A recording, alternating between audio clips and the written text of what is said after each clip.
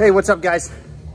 So today's workout, 4 rounds, 20 cal bike, 10 sandbag front squats, 100-foot sandbag sprint, more like 120. And then rest 1-to-1 work rest ratio. So there's my splits, 150, 150, 150, maintained within a second. Pretty good. So this is something that I've been working on, is a minimalist type program that's really got the tactical athlete in mind.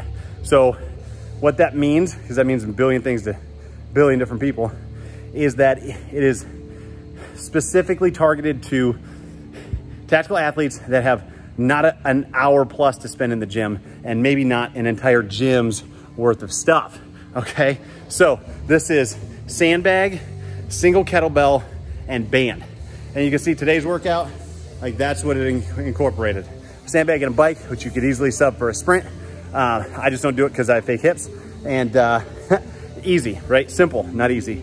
So this is something that I've been looking to build, and the structure is finally built. So I'm looking for 10 people, military, law enforcement preferred, but I'll take anybody that wants to work hard.